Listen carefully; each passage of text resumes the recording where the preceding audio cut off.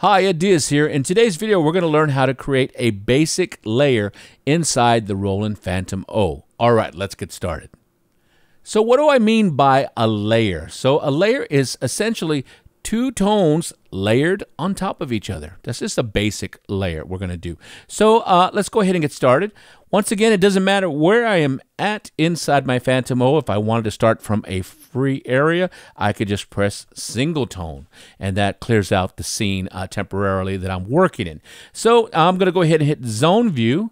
And remember, zone view, I can go ahead and have a view of one zone, 4 zones, 8 zones, or 16.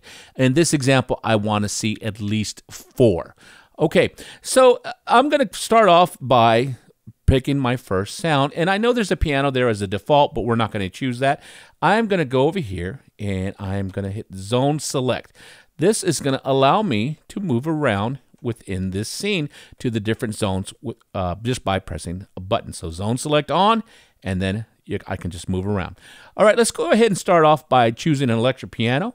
I'll just press electric piano, but if I press it again, I can go ahead and just see all the electric pianos. And if I want, I'll go ahead and hit the star, which shows all of the ones that I have rated. All right, so I'm going to go ahead and just choose this phaser piano right here. Ooh, got to drop an octave. Okay, that sounds fine to me. I will hit OK. Okay, there's that one. So now I'm going to move over to the next zone. Here's zone 2. I could do it by pressing the zone select, zone 2, or I could just go ahead and just touch the screen, or I could use the cursors. Whichever way that you work best, that's the way I suggest you do it. Now let's go ahead and choose another sound. A common one that I'll use for a basic layer is a string. So now that that zone is highlighted, number 2, I will go to my string category, and I just put a string. But if I once again want to look inside, I can hit it again, and I can look inside my strings and then choose the one I want. I can either go through here, use my dial wheel, use my cursors, or I can go ahead and go to the page, or I can go ahead and hit what I have rated. So let's go ahead and just choose this first one. Let's try another one. Yeah, let's use this one. That sounds fine. Okay. And now let's put them together. Now, right now I have zone select is only going to allow me to play one sound at a time. So now that I have the 2 sounds chosen, I will unselect zone select. Now these buttons will allow me to layer them. So I just hit number 1. Here's number 2. Notice how the keys lit up. So unselect 1 and 2, and so now they are layered together, and there you can hear them both together. All right, but now we need to make our adjustments of the volume between them. Okay, and this is strictly up to taste. You can adjust it however you feel makes sense to you.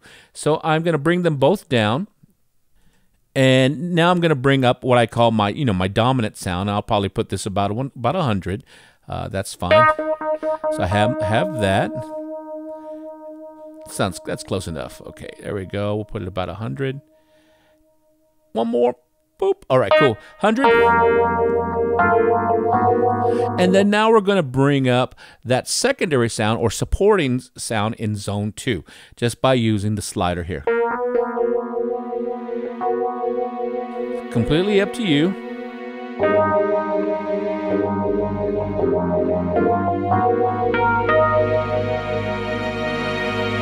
There we go.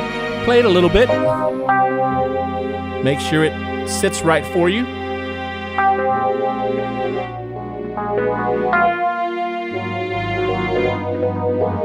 There we go. I think that's good for me in this example. So now I have the 2 tones in the zone 1 and 2, and I could put up to 16. I really could, but we're going to do that in a later video.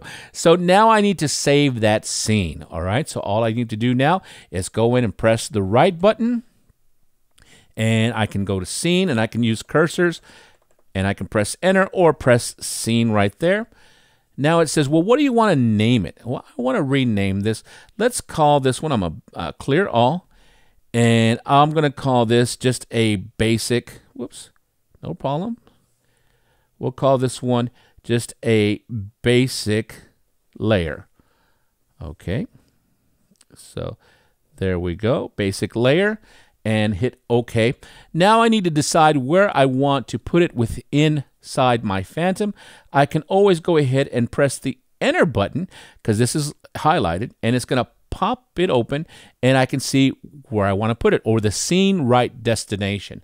So I can use this, kind of go around, and look very quickly. I'm going to go ahead and let's go ahead and put it maybe right here on number 12. Make sure there's nothing else because I'm going to use a couple examples here. So let's do a basic, the basic layer right here on D12.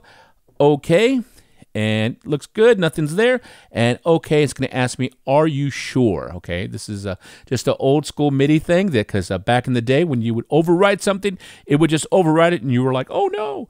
Well, this gives you the option, are you sure? And if you are, let's go ahead and select OK. Okay, there it is, the basic layer inside the Roland FANTOM-0. Give it a shot. You can have fun with this. Remember, you can always go in and edit this again if you need to. It's not a big deal. Have fun. All right, I hope this video helps you out. You guys take care, and we'll talk to you later.